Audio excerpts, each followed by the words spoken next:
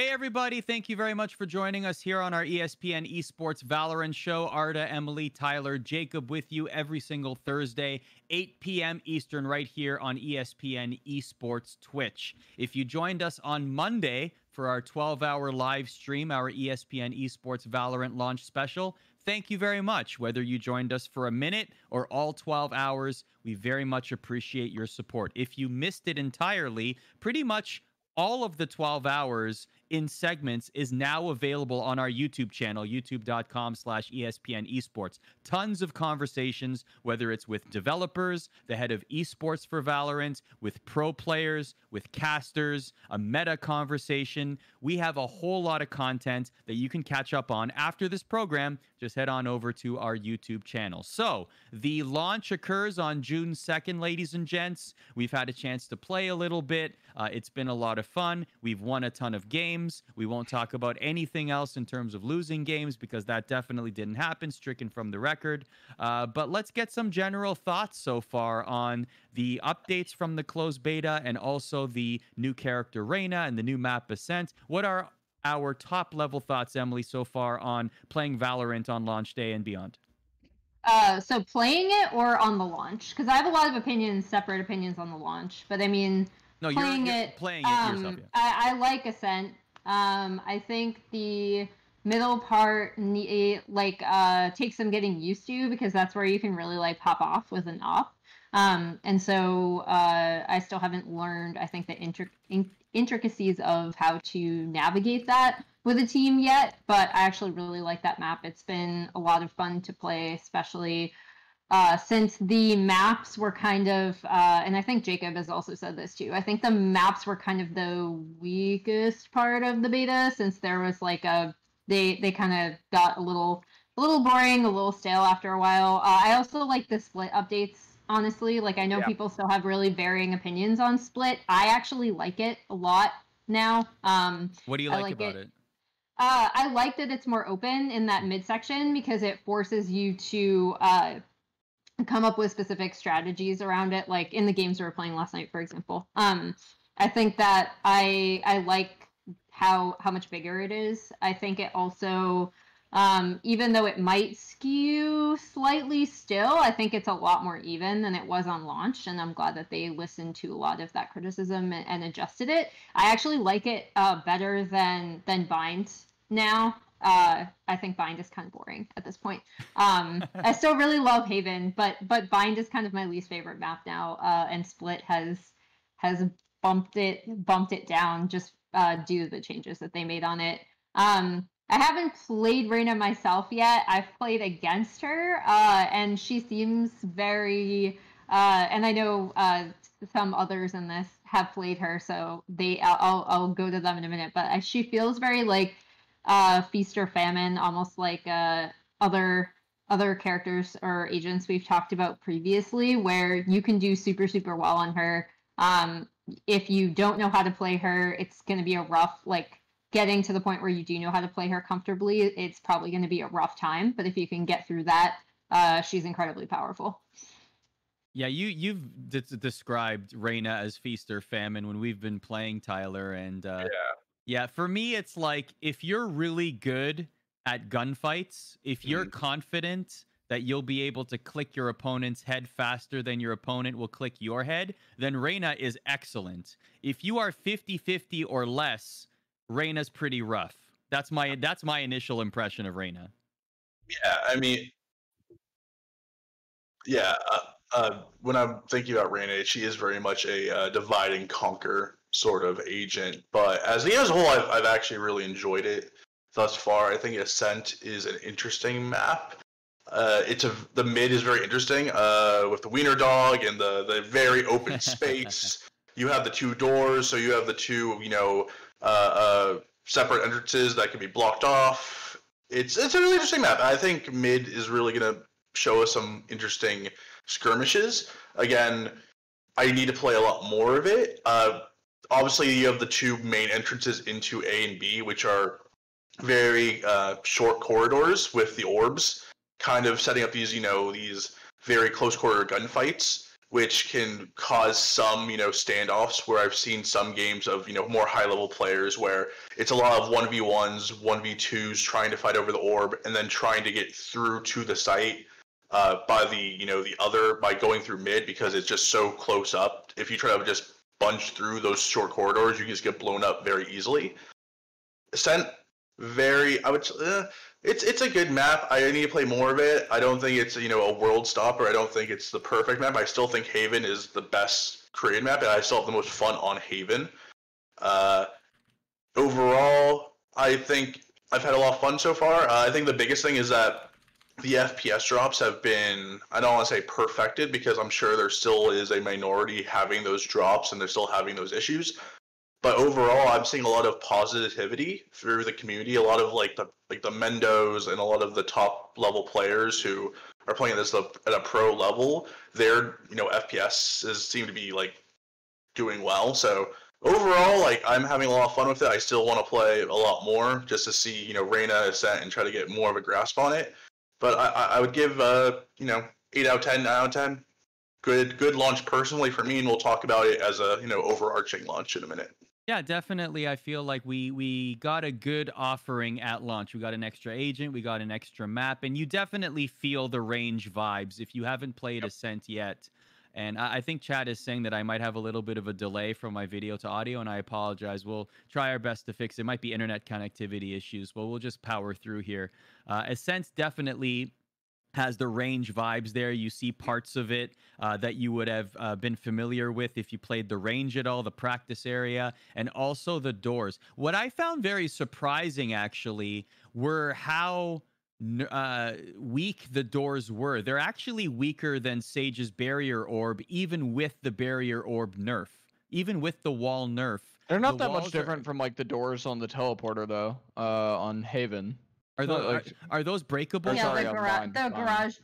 And the garage are the doors, teleport doors breakable? breakable? Yeah. You can spam them, but you can't break them, right? Yeah, you can't just break them. You can't break them, but they're about the same hit reg. I think it takes about the same amount of bullets to pierce. Well, I think with it's fine. the doors though, you can break them. And no, I think they're it's pretty. fine. It's only 3 knife attacks. Yeah, through.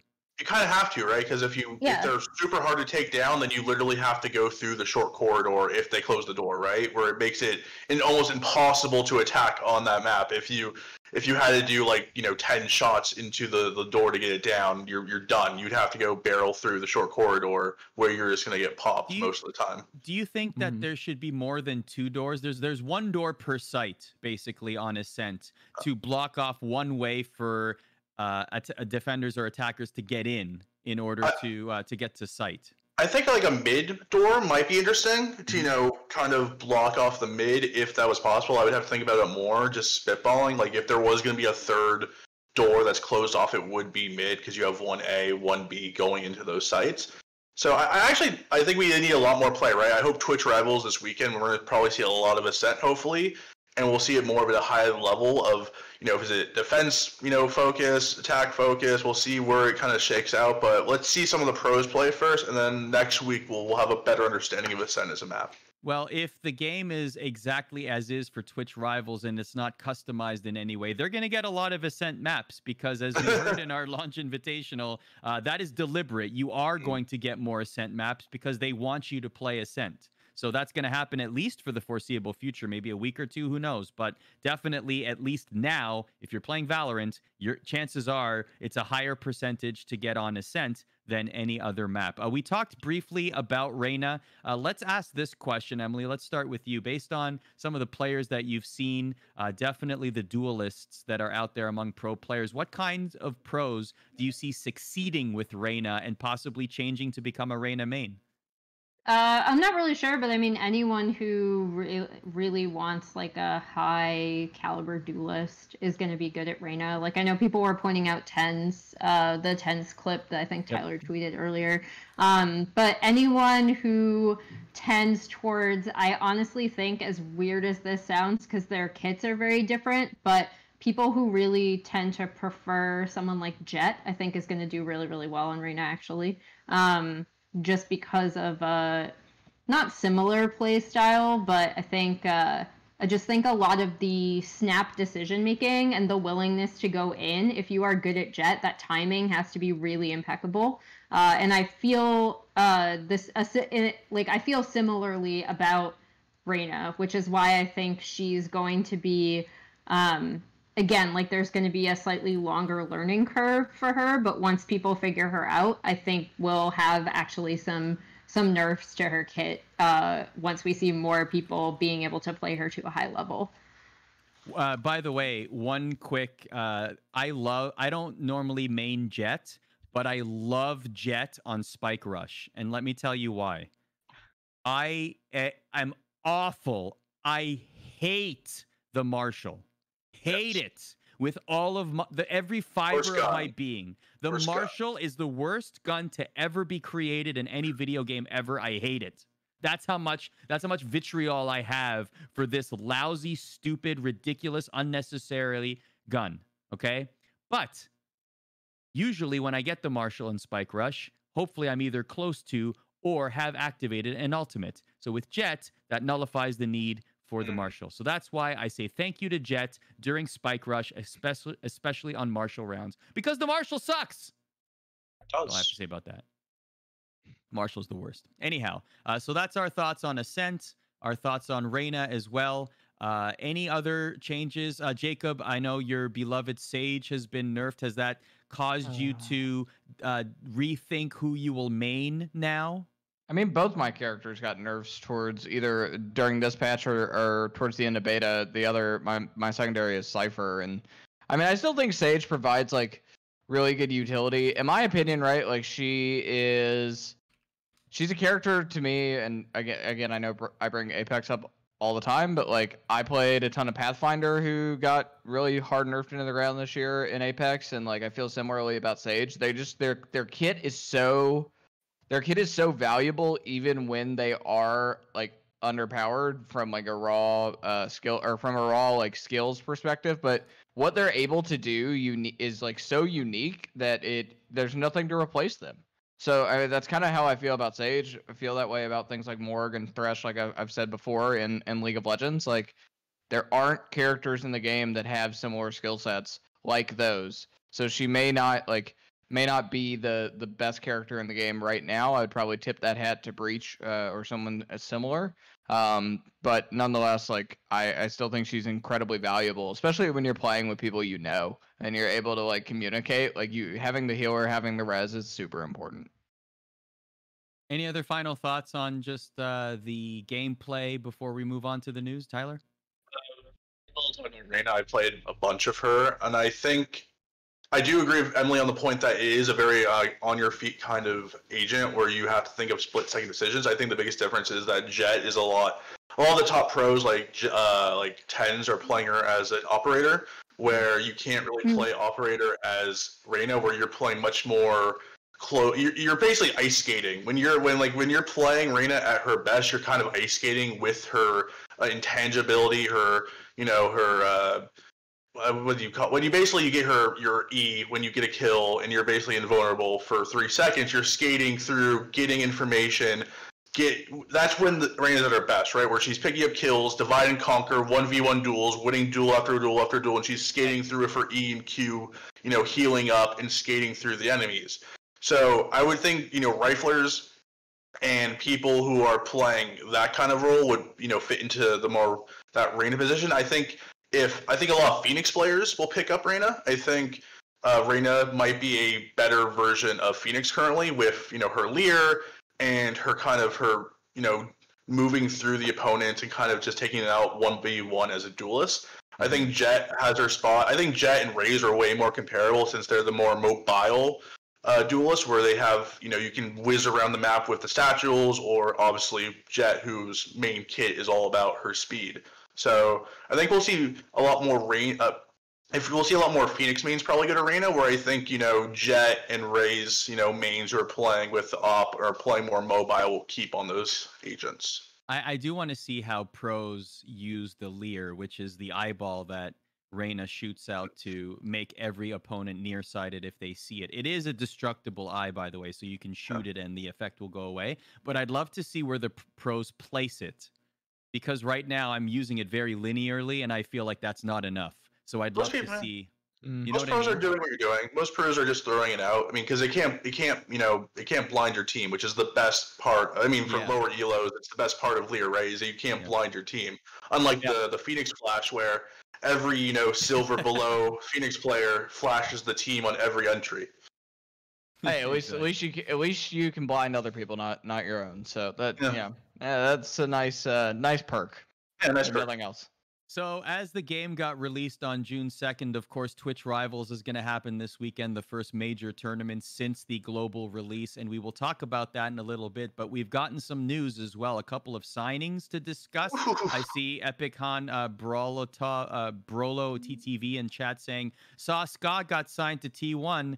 Yeah, they're pretty set up. So let's unpack that. Skadoodle was one of the last major names that had really garnered attention in the closed beta in Valorant, and there was a lot of conversation there about where will Skadoodle go, and he ends up going to the team that has basically, you could say, invested the most in Valorant so far. They were the earliest adopters, and they've brought on quite a few big names onto their roster, and a little bit of a reunion as well with Skadoodle coming there. Jacob, when you first heard this news, was it surprising to you, or perhaps with the teammates already there, was this a foregone conclusion in your opinion?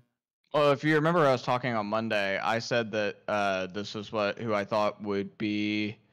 I said from a skill perspective, this is the best fit for them of available players. I thought that Hiko would have been a better fit from a shot calling perspective because he's much more of a voice. If you're unfamiliar with Skadoodle, as someone who's spent a lot of time around him, Skadoodle's incredibly smart. That's why he's been such a good Counter-Strike player. His game IQ is off the charts. What he's not so great at is communication. He's a very quiet, sort of shy guy. Not rude or anything. I don't want to make it seem like he's a jerk. He's a really nice dude when you have a conversation with him, but he's not like Hiko, who's very much loud and sort of aggressive in calls. And I kind of thought that's what T1 needed, was a shot caller, versus, somebody else who kind of, doesn't contribute in the same way. He does speak, but he's not loud and aggressive. He kind of just does his thing and focuses, which is fine. I think Skadoodle's an incredibly talented player, and to your point, this is a little bit of the iBuyPower reunion, and a lot of people get frustrated because they've heard the iBuyPower story over and over again. So we're not gonna have to dive into what happened there, but essentially those guys prior to being banned by Valve were on a hot streak together. AZK, Brax, and Skadoodle. They were, it's the only reason Skadoodle didn't get banned is because he didn't accept the skins. In all of that. That's why he was able to go on to play for C9 and win a world championship in Counter-Strike, and have such incredible performances on that Cloud9 team.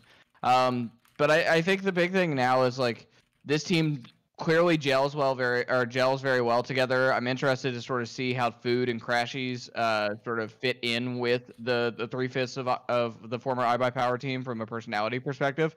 I would expect or they probably wouldn't be on this team, and I would bet that Brax has had a lot of input since being there for, he was there months even before they signed AZK as well. So nonetheless, I think this team has the potential to be one of the best Valorant teams in the early pro scene, if they're not already on that trajectory. And I like taking this approach, all former CS guys, versus the Sentinels approach of random sort of hodgepodge with various different games, Apex, Overwatch, Counter-Strike, etc.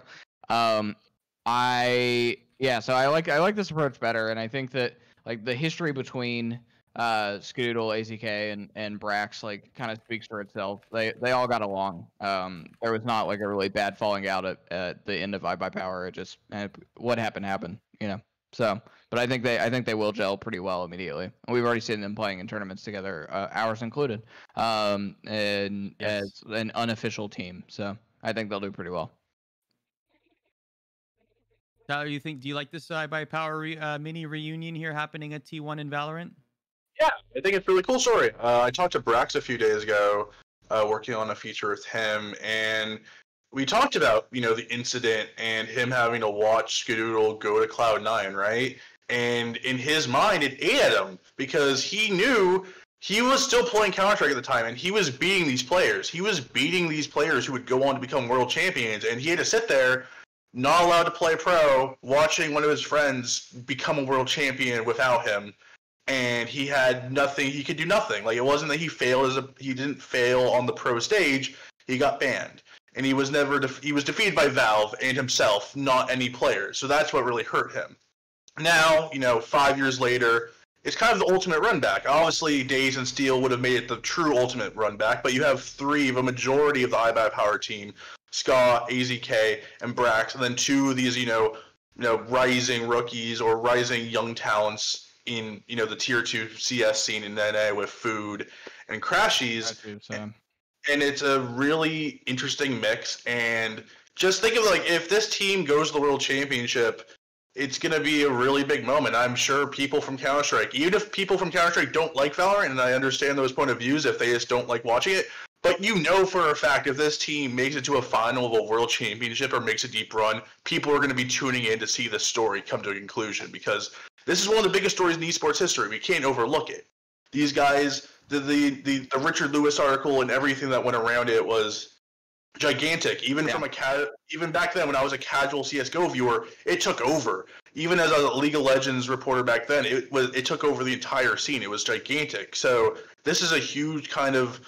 Who would have thought 5 years ago that these three players would be playing on a Riot FPS game on SKT T1? It's a ridiculous thought 5 years ago, but here we are, and it's gonna be very fun to watch them. Are you spoiling the existence of a Valorant World Championship? There won't be a Valorant World Championship. It's going to happen. It's going to happen. I did find it interesting in my discussion with Waylon Roselle this past week that he like made it very clear there will be first party tournaments in Valorant, and it's like okay. Like, I know what that means. Do we have some breaking news here? Valorant World Championship this year.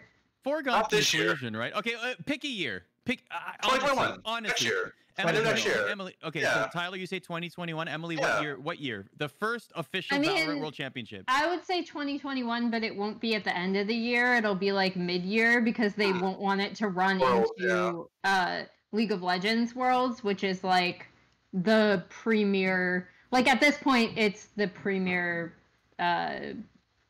esports event. I would say outside of like maybe a few CS:GO majors. Let's say July 2021, first World Championship. I'll book it right here.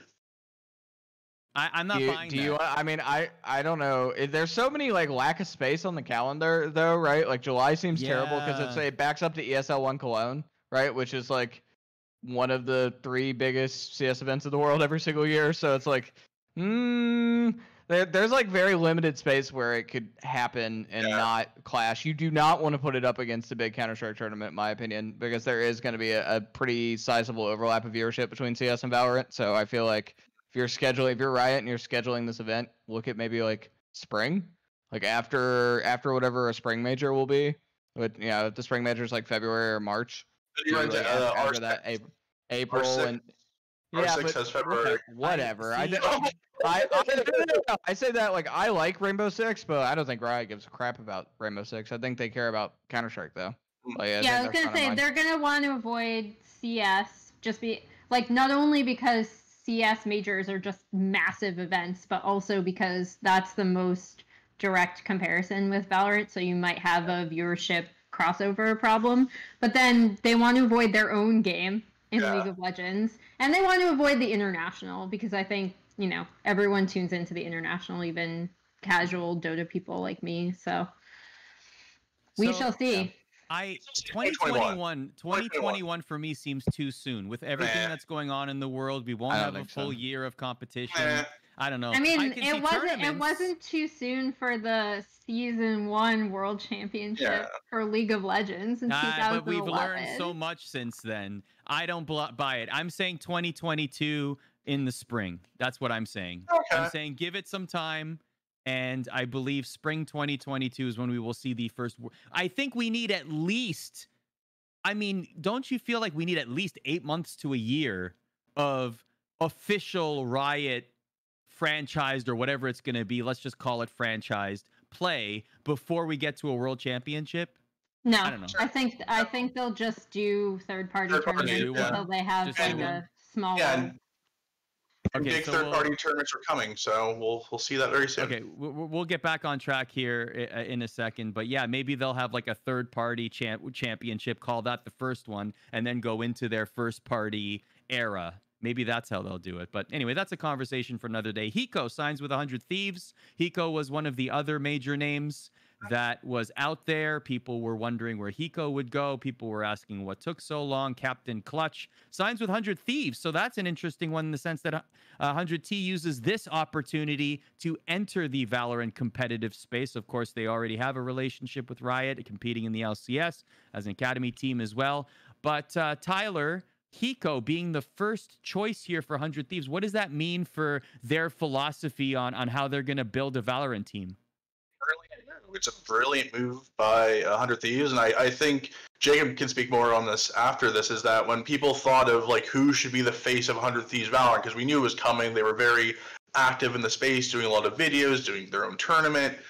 Who was going to be that face? And I think a lot of people said Ska, right? Like Ska will be the face, he'll be the content creator, he can be the pro/content creator, and Jacob has said that Ska's a very shy guy.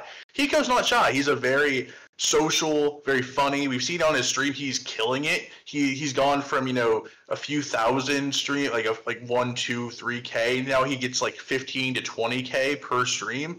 He's killing it. He's the main Valorant content creator in North America right now, and it's not only that, he's a brilliant player. We've seen him in beta tournaments. He's an amazing Breach player. He's my personal best Breach in the world during beta. And if you want one player to kind of build his own team, giving the keys to one player to just kind of build out the stack, you give it to Hiko. And I believe this deal was probably a few weeks ago, or it's been in the making, because I know for like I've been told by, you know, sources that they were looking at Ska, maybe Ska and Hiko. Obviously T1 got Ska, but now you have Hiko as your kind of your crown jewel, and you get to build a team around him, and he gets to, you know, kind of pick his team. So it's going to be really fun. I'm happy where everything landed up. I'm happy Ska and Hiko are on different teams, because I think that makes T1 the most interesting story that they could be, and now Hiko gets to build his own team, which is going to be super, super exciting. So, yeah, on that point, right, like a couple things. First, shout out to Hiko in that video, because my man looks great. I know that he was sort of like, yeah, giving us a little bit of grief for using old photos of him for when he was a pro in CS, because he's had so much weight loss success. So shout outs to Hiko as someone who has done that. That is a golf clap for the boy. So the other part of that is I think, to Tyler's point, like Hiko's always wanted to build a team. That kind of was his thing, right? Like if you remember, there was a period in between when he was on Cloud9 and before he joined Liquid, he was like talking about trying to recruit Skadoodle and like Makalele and build a team in North America for CS. Like this guy has always wanted to be a leader and put things together. That's sort of like what he does. And he was never really given that exact opportunity in Counter-Strike. He got it in sort of small tidbits, but like even when he went to Liquid, he had Nitro and Leech, who are like the, you know, sort of the staples of that Team Liquid Counter-Strike team. So I think sort of giving him the keys is pretty smart, even from a branding perspective, right? Like that's what something 100 Thieves does really well, is sort of emboldening people. That's what they do really well with Nadeshot, right? Like, yeah, Nadeshot's involved in decision making, and he's the CEO and the founder of 100 Thieves, but like Nadeshot's not the only business guy in the room every time 100 Thieves makes a decision. They actually have a pretty robust organization, but like you probably don't know that if you don't follow close attention, because Nadeshot, they do a good job of elevating Nadeshot overall, right? And I think they'll do the same with Hiko in terms of making him team leader and sort of like taking his input. And yeah, he is like, this is the perfect career revival for him, right? Like he didn't really have anywhere he could have gone in CS any longer. I think that, you know, maybe it was skill, maybe it was like people didn't want to play with him, whatever it may be. Like his time in CS was more or less over in the pro scene, and like this is perfect for him. He's clearly very good at Valorant. We've seen him play. He is a skilled player. He's a big personality. He's a good streamer. Like he crosses off all the 100 Thieves like boxes that you would consider for that organization and the types of people they like to work with. So I think it's a great move for him and a great move for them. So my answer to this question that I'm going to pose to you all as well, what names left unsigned out there are you keeping an eye on? For me, it's Corey. Yeah, I think that's the obvious answer as well, but I'm actually shocked that I would clump the three of them together: Skadoodle, Hiko, and Corey. Like, what took everybody so long? Unless they were taking their time because they were getting so many offers. But Well, I have to imagine by now. I was gonna say, Corey I feel like you just. I feel like you just answered your own question. I feel like by now Corey must have at least 5 major offers that he's contemplating. Yeah, like I have to think. Yeah, my guess. Confirm, yes. Emily? Yes. Yeah, I was gonna say, like, I think Corey is just probably deciding where he wants to go at this point. Like, I don't think it's that he hasn't received offers. I think it's more about like what he wants to do, what kind of team he wants to build on, how much control he wants to have over picking his teammates. Because that's really big as well. Like we just talked about the Hiko signing. Like I've said in the past, like Hiko would be my first signing, and then I would just let him build a team for me almost, right? So I think I'm sure Corey has many offers, and it's just a matter of how much money he wants, and B, who he wants to play with. I think the other thing too is for 100 Thieves, like will they decide to go the full CS route, or will they try to do sort of the mixed bag? The full CS route bag is drawing very slim here at this point, in my opinion, right? Like I thought that and Freak and Hiko have gotten along in the past. Certainly possible, and Freakazoid's brother, I think, potentially. I know he was a pro CS guy also. My thought though is that they probably should look elsewhere, because like if you look at it, like TSM got Wardell and Hayes and Cutler.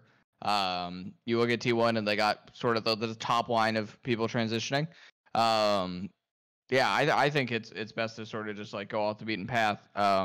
Very small amount of people that will make this transition without the right offer, and like we said, there's not very much incentive to leave Counter-Strike if you're a big name. Somebody said nothing in the chat. That would make sense. Nothing and Hiko are friends. Someone like that makes a lot of sense to me. But yeah, I mean, I'm not so certain nothing will be one of the best in this game long term. I'm not so certain that Hiko will be one of the best in this game long term. But I think even if he isn't, like being on 100 Thieves, there's so many endless opportunities. Yeah, content creator. Yeah. Tons of opportunities. Well, we're going to be monitoring that. We talk about that every single week, every time there is a signing or even a rumored signing. We talk about it on the program every single Thursday. Hit that follow button, by the way. If you haven't, you hit the heart on this channel. You're already following our Twitch channel. So thank you very much for doing that. Twitch Rivals, speaking of Twitch, is happening from Friday to Sunday, the first major Valorant tournament since the global launch. North America and Europe, other regions involved as well. Let me start with North America. The first thing that jumped out at me, Tyler, was the prize pool. $42,000 total prizing for North America. I know that there are 2 European regions, but it's more than double that for Europe. Which I found very peculiar. So there's the format here. There's 80 players, 16 teams, 5 players per team. Of course, it's going to be Saturday and Sunday for North America. There's the finals prizing, $8 grand for top spot, $5 grand for second place. And you have the groups there. And the groups have been announced. So Group A is Team Myth and Team 10. So there's like a mixture of different players and content creators. And you can see like Myth has Wardell on his team and Subroza on his team. There's a team Hiko. There's a team Dizzy. When you look at this, though, Tyler, are you surprised that North America comparatively has a lower prize pool? I guess. I mean, it might be because they're giving. I don't know how many people are in Europe in the European. I don't know if it's just straight double, but you get money for losing, so that's a thing. North America, I would say by far has the better field. It's a lot of pro players. Like if I was going to recommend to watch one of these, Twitch Rivals, it would easily be North America, because the European one I think it has the Scream team, which is like Scream and Draken and Artis and Mixwell, and then there's one with the Fish 123 guys plus on screen, and those 2 teams are so much better than everyone else in that tournament that it's not even going to be fun to watch. Where Twitch Rivals, you have in NA, you legitimately have like 6 or 7 really, really good stacks. You have the T1 debut. You have Tens and Friends, who might be the C9, full roster. They already won the Rivalry Bowl, now playing again in Twitch Rivals. But I think the major thing I look at this is how terrible these groups were drawn. If you look at Group A and B in NA Twitch Rivals and compare it to Group C and D, it's really, really bad. and it's like astonishingly like bad. What do you have against Team Austin Creed and Team Jordan Fisher, Tyler? Group D looks stacked. They're stacked with name value, and I'm not saying Jordan Fisher isn't a good player. Jordan Fisher is like a legitimately FPS player, and I'm sure Austin Creed can do his best. Good job, Cesaro. You're great. Play that Scion in League of Legends. Team WWE, all that. It's all fun, but Group A and B are so stacked. I had players in the tournament, I'm not going to say who, reached out to me and basically said, look at these groups, they're a joke. And they are a joke. The fact that arguably you can make an argument that the top 8 teams in Twitch Rivals NA are in Group A and B, and then the bottom 8 teams are all in Group C and Group D is really, really weird. And I want to know how these were made. It doesn't feel right at all that only 2 of the Group A and B teams are going to make the semifinals, or a team from Group C and D are going to make it as well. It just seems very outlandish. Like, just look at how many good teams are in Group A and B and compare to Group C and D. It's really, really ridiculous. And this is why I can't take this tournament too seriously, right? Like, it's a streamer tournament for the most part. So I mean, I feel that answers like why the groups are so skewed. Like, it's so bad. I think it's like, I'm not defending the decision. Like, I don't think it's fair. I think if you're looking at having the most competitive tournament possible, you obviously split up the teams that have been playing together. They're aiming to be professional teams. But I don't see Twitch Rivals as something that is really aiming to do that. Like, they're aiming to get, as much viewership as possible. They're aiming to kind of put the game on display, and having really popular streamers advance through the bracket helps out a lot with that. So while I'm not defending the decision, I think the reasoning behind it is incredibly obvious. Pretty damn ridiculous that Sentinels is not playing together, right? Like, I don't know if that's their decision or Twitch's decision. What's the verdict? None of them got captain. That's the reason. You have to. So what happens? They pick 8 captains, and then those captains have to pick an entire team. So Sinatra or none of the Sentinels players got captain. If any of the Sentinel players, if Sinatra got captain, he probably would have picked all 5 Sentinel players. But that's the reason. That's insane considering T1 gets to full stack this tournament, right? Like, damn. Brock's got an invite. Let's talk about this. Any surprises on these teams and any early favorites among these teams? Emily, let's start with you. I mean, I think T1 kind of has to be a favorite. Like, I don't really, looking at the, like, to Tyler's point, I don't really think that I'm looking at these teams as a super serious tournament because of the way they are. I'm looking at T1 obviously, and then I'm also looking at team quote unquote team 10s, which is C9. Basically C9. And this is the roster that we saw do really, really well already together. So for me, it's between those 2 teams. Unfortunately, they're on the same side of the bracket. I don't know how the bracket, if there's like a resorting that works, or if they have to go up against each other a lot sooner than they should have to. But I think it's going to be one of these 2 teams. Jacob, what about for you? I love that Corey is on. Which team is he on? On Dizzy's He's team. On Dizzy's, yeah. Look at this team for name value. value. Is ridiculous. Honestly, yeah. Look at that team. Dizzy, Sinatra, Sick, Corey, and Marvid 6. Wow. I like that 3/5 of TSM are on Team Myth, but I think Myth is not that great at this game. I think he's okay, right? Like, but he's a streamer at the end of the day. He's not a pro versus like Cutler and Subrosa and Wardell. I actually do think if you look at Group C, you may be underrating some of them, Tyler. The one that stands out to me is Team Fom, with Anger, Hayes, and Fom on that team. And Synctaz, right, who played in our tournament, was actually pretty damn good. Team Shots has potential to be okay. I actually know that, like, I think Grego may have been a playtester for this at one point, if I'm not mistaken, for Valorant, so he's had his hands on for a little bit. And then, Lex is very well tenured in Counter-Strike, and if you watch Twitch and CS, you probably are familiar. I mean, can anyone but Team Mendo run over Group D? Like, that just makes the most sense, right? Like, Group D is the group of, like, Mendo. Did Mendo Did Mendo is Mendo's dad the head of Twitch? Because that is a very sick group for Team Mendo. Yeah, and strings were pulled. They have Tim the Tatman, so he is the biggest streamer I think in this event. So that is a fun team though. Moxie, Mendo, Tim the Tatman, Baby J, Calypso. I think it'll be fun to watch. No, it'll be fun. Yeah, it'll be fun. It's not going to be like the most competitive event we could have, but I mean, I think Europe is obviously like a lot weaker, but the one team in Europe that I'm like, in Europe too at least, that I'm like actually looking forward to is the Team Lothar. If you're familiar with Lothar, he's a former Hearthstone player. He worked in operations at G2, and I've actually been watching him play a pretty decent amount of Valorant, and he's actually pretty damn good. Lothar has been like really good at every game he's touched, so I think that he could be good in this as well. And then yeah, I think Europe one's a wash for Mixwell and Scream. I think those guys are like, and Pith too, right? Like chat was saying something about Pith. Like Pith is another one of those guys that's transition from Counter-Strike and is gonna have a career resurgence because of it. So like, yeah, that team Mixwell is ridiculous. With artist, by the way, who plays on Fish 123. So I'm actually we're seeing a disbanded Fish 123 for one event, Emily. Can you believe it? They've disbanded for one event.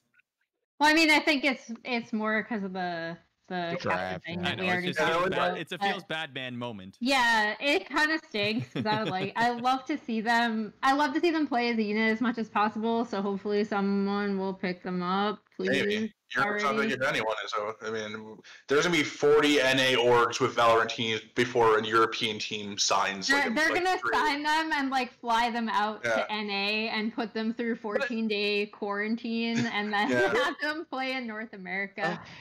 But this is not surprising though. Like Europeans in every esports title have always been slow to like European orgs have been slow to the party because they like if they are truly European backed and not owned by a North American team or owned by like a Middle Eastern ownership group, right? Like they are conservative with their money. Like that's not uncommon at all. We've seen this in esports and sporting history for a long time. It's like the European teams you always see like go out there and go buck wild with their cash are ones that are owned by people who are from the United States or from the Middle East, and that's how they invest. They'll throw a billion things at the wall, and if one sticks, they'll be happy. But like if they're European orgs, especially right now in the middle of the pandemic, like they're going to be relatively conservative with their money. But I don't see a world where like Scream and Mixwell don't get picked up relatively soon, though.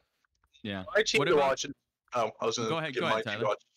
My team to watch, I think, for travels, I think is most interesting is Team Asu.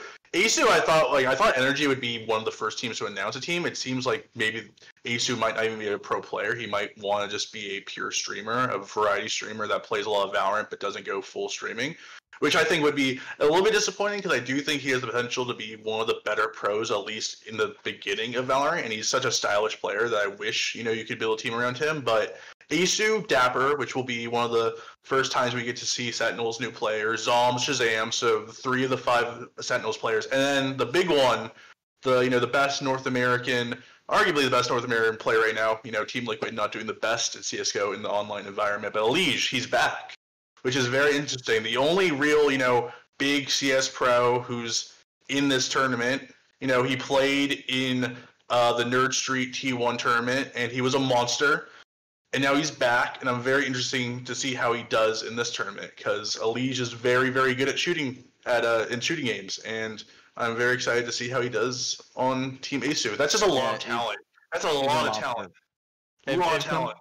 If I was like 100 Thieves or one of these orgs trying to get in, I would just go like write Elige the fattest check I ever could, and then like try to like pay off Victor Goosens from Liquid to let him go. I don't think that will happen. I think Elige is got it really going good for him over at Liquid. He's been there for a very long time and is valued, respected, and compensated very well. But yeah, if I'm a 100 Thieves or one of these other orgs, and you want to spin big and get a good team, just go offer Elige a giant fat stack because that's honestly like he's the one person that even that he's like playing it as a side game right now outside of scrims, he's still doing really well, which is telling. So before we get off the topic of Twitch rivals, and by the way, it's happening this weekend, Friday to the Sunday on twitch.tv/Twitch. So that's where you can watch it all weekend long. Europe and NA, both tournaments running, as well as Korea, by the way. And I know that this is not the first time that he has touched Valorant, Emily, but it's still interesting, is a good word to use, to see Ryu Jahong play in a tournament like this. Of course, he's very well known for playing in Overwatch League, but here he is playing some Valorant. And I wonder, at least you could speculate that maybe he's testing the waters here. What do you think? How far will this go with the Ryu Jahong relationship with Valorant? I mean, I think if you're going to be talking about Jahong moving over, you'd have to include a lot of extra context in terms of how the game is launched in Korea thus far, which I don't know if we're going to get to like a discussion of the overall launch, but I have a lot of opinions on what's going on because people have been pulling PC bong numbers. But like to start with Ryu Jahong first, we already saw him and Eska play old Lunatic High players. For people that don't know, Eska was one of the players that I really wanted to see pick up Valorant just generally because he's known as like the South Korean FPS player. But I mean, I think if you want to speculate about players leaving whatever game they're playing right now in South Korea for Valorant, I think you have to look at the overall climate. Thus far, we've only had Tyler can correct me on this, but thus far I've only seen one team making the move, and that was MVP as a unit. I know that T1 and Gen G are both recruiting currently. Yeah. I think the big thing for South Korea, and the reason why, like just generally, the launch, we'd already talked about this on stream, but it seems like a soft launch overall. A, because China's not included, which would have made a massive difference, but B, because everything was rolled out at different times and all of the hype was around watching beta, right? Like the beta initial launch with drops and stuff was insane, right? Over millions of people watching people play Valorant, and that to me is kind of the initial launch.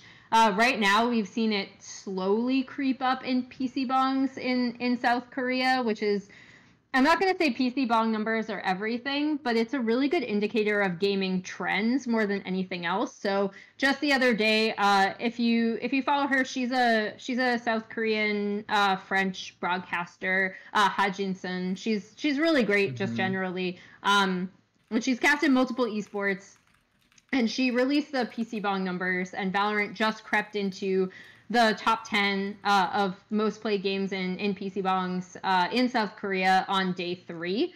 To compare, Overwatch had this like massive over-the-top launch with like events in multiple cities, and Blizzard really went all out to launch Overwatch in South Korea, which is why we were talking about PC bong numbers around Overwatch's release a ton, right? Because it was the only thing to take down League of Legends, which was huge because League occupies and continues to occupy about 50% of the share. Like 50% of people who are going to PC bongs in South Korea are playing League of Legends. And then next is, right now, next is PUBG, next is Overwatch, next is Sudden Attack, and then all the way down in 10th at 1.19% is Valorant.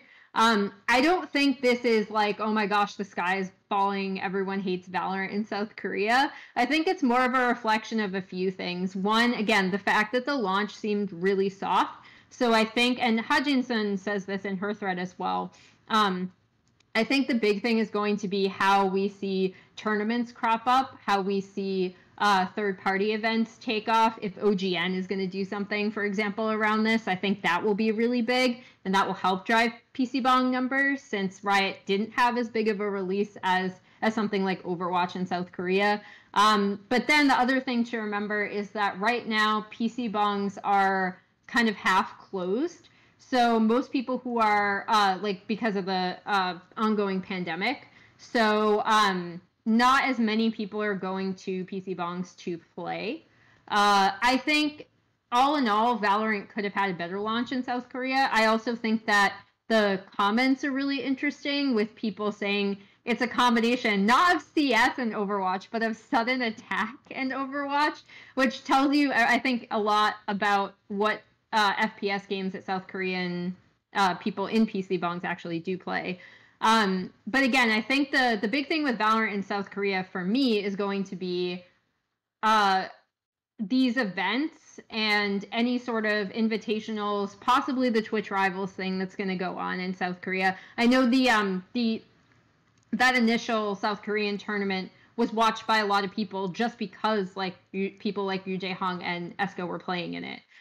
So if you get events like that, if you get third-party events going, if you get some really well-known and well-respected South Korean organizers like OGN involved, I think it will help drive PC bong numbers. But I also think this is just another reflection of how soft Valorant's launch is worldwide, and also how we're going to be in kind of a lull period as things slowly start to ramp up, as teams are formed, as events happen, and those events will hopefully help drive further and larger numbers for Valorant overall.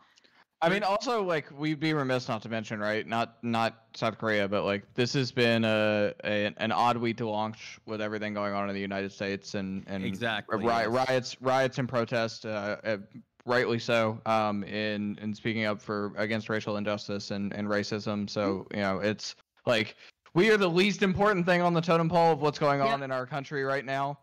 Gaming is the least important of what's going on in our country right now. There are far more important things going on, and we all recognize that. But like, when that has been continually like the Twitter and news cycle more generally throughout the week, and I don't think too many people were talking about video games. So yeah, it's unfortunate timing, but yeah, we wish everybody well that's protesting and speaking up and families of the folks who have died, unfortunately. But yeah, it's an odd week.